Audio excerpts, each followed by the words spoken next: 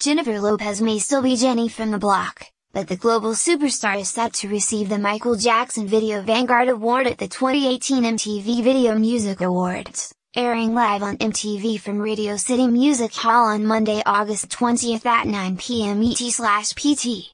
Lopez revealed the news live on MTV with Sway Calloway. In addition to receiving the honor, Lopez, who has sold over 80 million records worldwide and has 3 #1 albums to her name, will perform at this year's live show for the first time since 2001.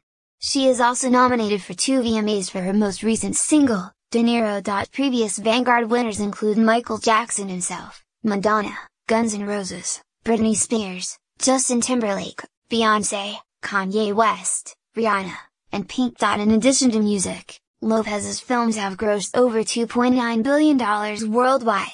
After the simultaneous release of her second studio album J-Lo and The Wedding Planner co-starring Matthew McConaughey, she became the first woman to have a #1 album and film in the same week. Lopez's production company Nuyorican Productions has been behind series like Freeform's The Fosters and NBC's Shades of Blue, which co-starred Lopez.